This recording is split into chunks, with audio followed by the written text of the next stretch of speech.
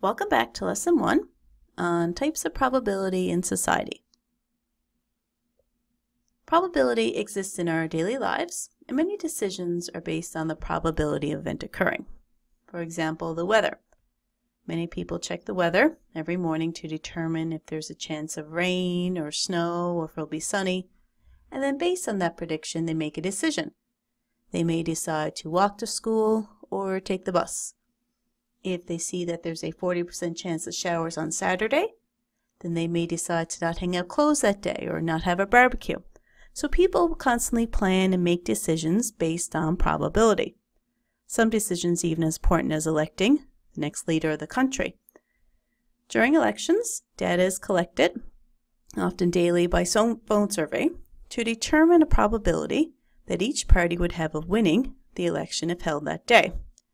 Now, knowing how voters are planning to vote is important for the political parties in determining if something they have previously said or did affected the poll results from previous polls, and then they can react accordingly.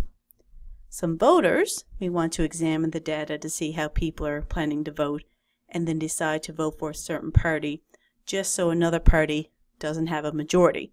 So polls such as these have a huge influence on people's decision making.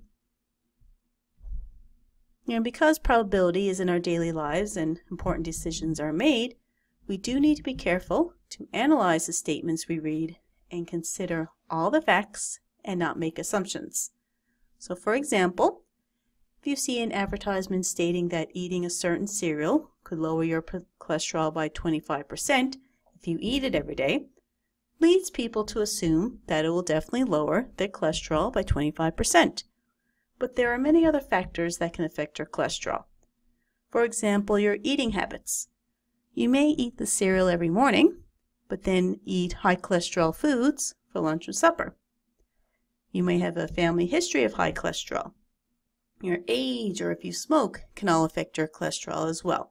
So be sure to consider other factors when reading probability statements. So in example 1, says Gemma works at a restaurant and observed that 9 out of 25 customers order a coffee every day.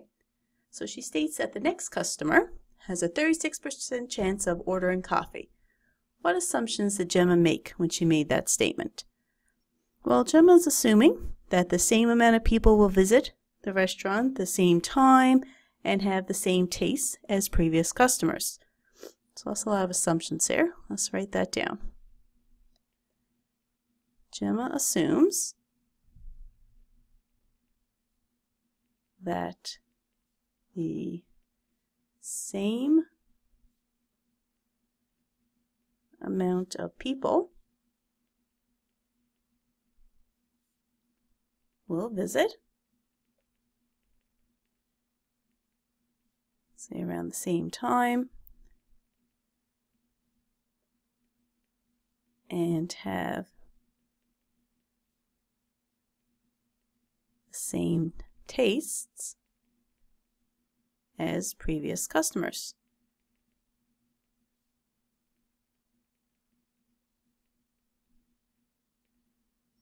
So there are many factors that can affect the amount of people that visit, the time that people visit, and so on. So for example, if people visit later in the evening, they may not want to have a coffee that late. If it's a different day of the week, like a Saturday or Sunday, people may not have a coffee. They might have one at home instead. The weather can certainly affect if people are going to have a coffee or not. If the weather is really, really bad, for example, they may not want to go out in the bad weather. Or if it's really, really hot, they may not want to order a coffee that day. They may want to order a cold drink. So there are many things that can affect, and there are many assumptions that Gemma is making when she made that statement. So Gemma is assuming that all conditions are the same as previous times when she observed, which is not necessarily true.